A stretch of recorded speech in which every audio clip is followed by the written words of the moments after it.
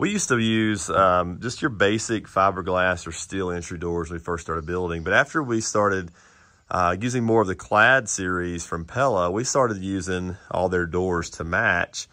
And this is a big upgrade from a standard fiberglass door. Now, it is significantly more expensive too, but if we're talking about where to put your money in a build, I think windows and doors are a great place to start. You know, one thing that you'll notice immediately when opening a door like this is just how heavy the door is, how smooth the door is, and just how clean it looks, you know. And the thing that makes a door like this so great is that it actually has multi-point locks at the top and at the bottom. And when you turn the door handle to lock it, it's actually engaged in the lock at the top and the bottom.